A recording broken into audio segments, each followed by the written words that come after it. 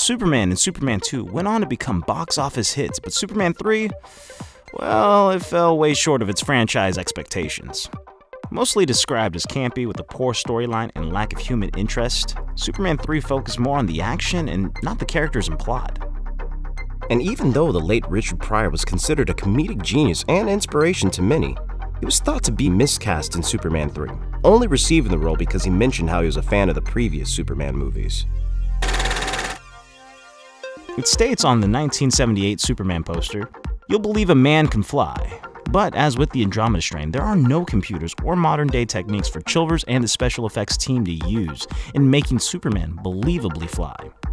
But they did come up with several methods to accomplish this goal.